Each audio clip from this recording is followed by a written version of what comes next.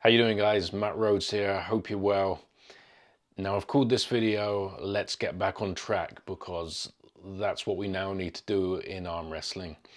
There's been so much drama, so much fallout, people making videos about videos about videos. The fact is, it's always going to be like this, where some people agree with one point of view and other people agree with another point of view. Sometimes it's okay to disagree without it all getting personal, and I draw the line at cancel culture. It's one thing disagreeing with someone, but trying to take anyone off the map isn't cool at all. If you're talking about a promoter or if you're talking about a YouTuber, it's absolutely not necessary at all. And let's always keep some perspective in all of this when we're getting emotional about arm wrestling.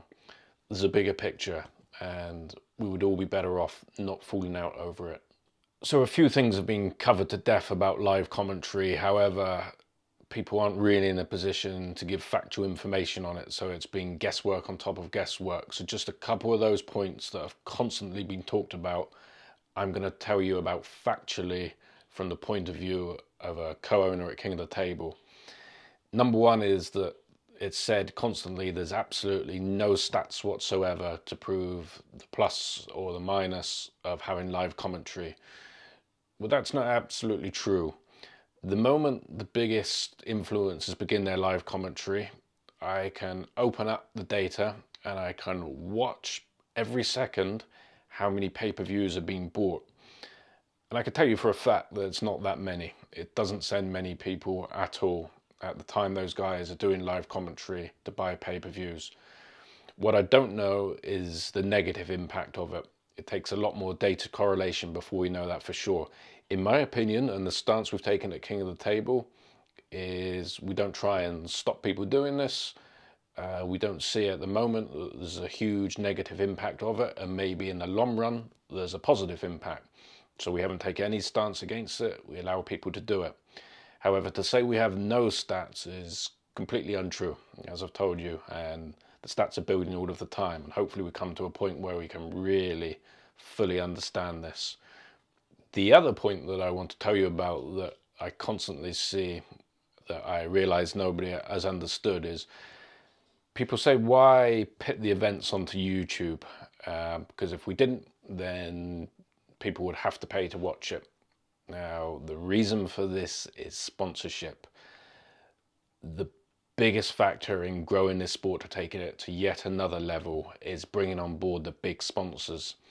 What do they look at? They look at not only the stats of the pay-per-view, but even more significantly, how many people then watch it online afterwards. But it's within a certain time frame. If we leave this for months, they're not interested in those statistics. We did delay this time at King of the Table because of all the pirates, from a few days to over a week. But there's only so long we can delay it before it becomes irrelevant to the statistics that potential sponsors need. So to answer that question, that's why it goes onto YouTube, because we're trying to grow the sport. We're trying to entice the biggest sponsors, which would make a huge difference. So that's why it happens. That's why it goes onto YouTube. All of King of the Table goes onto Larry Wheel's YouTube and my YouTube channel here. As a YouTuber that covers other sports, not just arm wrestling, I'm aware of the positive impact that YouTubers can have and do have when done correctly. Therefore, I'm fully on YouTuber's side on a lot of matters. I understand their importance, respect what they do, and believe it's all part of the growth of the sport. So I want to thank YouTubers that put a lot of effort into really nice videos, things like that. They play a big part, and just as we should be thankful for all the other promoters out there doing great things, equally thankful to guys that are helping promote it non-stop too. It is appreciated. In all of this bluster that's been going on, actually the most significant hurtful factor in terms of arm wrestling pay-per-view sales has been completely missed. And that is when the biggest influencers tell people that matches will be bad, or they're terrible mismatches that the promoters have put on. That is the most harmful thing to the sport, and it's been completely overlooked. We had Khalid versus Schoolboy. Everyone said it's rubbish. Schoolboy will run through him. They told us Morozov would have 3-0 Dadakan before you'd gone and got your drink ready. They told us Dave Chafee versus Letin wasn't interesting. They'd both be out of the top 5. They said, why did we put Hermes against Levon? Because if Devon couldn't do anything with Levon, what chance did Hermes have? It was pointless. The one predictable thing about arm wrestling is that it's unpredictable. We have to understand that, and how some of these big influencers still haven't understood it and still tell you guys these are going to be bad matches. And as soon as they do, it's like a wave through the community. You see it in the comment sections. People pick up with it.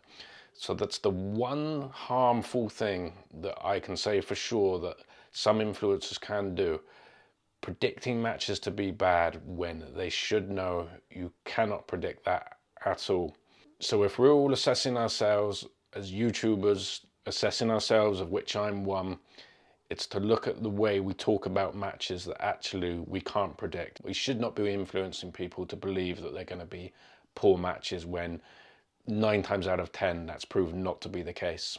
Like anything, the bigger anything gets, the more pressure there becomes, the more money involved, upfront money, costs, and that can lead to blow-ups, to disagreements. So in actual fact, arm wrestling's in a great place. King of the Table and East versus West continue to grow and grow and grow. We're taking the sport somewhere probably hasn't been before. It's looking like going beyond where it's been before. So it creates a lot of pressure as well for the promoters and also people involved in the sport in any way, relying on it now for their income. Of course, all these things can become like a pressure cooker, and we have to be careful, and we have to all try and work together. Promoters, influencers, video makers, and the fans are all a crucial part to the sport, and that's why we really make an effort all to work in harmony with one another. I turn down interviews weekly, and the reason I do that is because if I ever comment on something, people will say, oh, but you're an owner, you're bound to say that. People don't always just want to hear the truth or always believe there's some sort of skullduggery that really isn't most of the time. When you can run a business transparently, it's actually better for all and can make things grow faster. So if people are trying to remember that and try to work together and not always look for the conspiracy, things can actually become a more virtuous circle for everybody. It's just no point in fooling out too much, essentially. And I think there's so many people in the sport that are doing a great job, and long may it continue. So I hope you see I can see it from YouTubers' point of view, from fans, from promoters' point of view. And it's actually a bit more simple than it's all been made out to be. It's a virtuous circle if everybody works together. Everybody equally plays an important role. And so if we can all just try and get on, which is easier said than done in life, I know, but we could all benefit from that, because I think essentially anybody following this sport of arm wrestling must surely enjoy it and want it to become something better, because otherwise you'd be following a much sort of bigger sport, not so niche. Just finally about King of the Table, the main thing we're trying to do is prevent that one terrible thing in life, which is what if.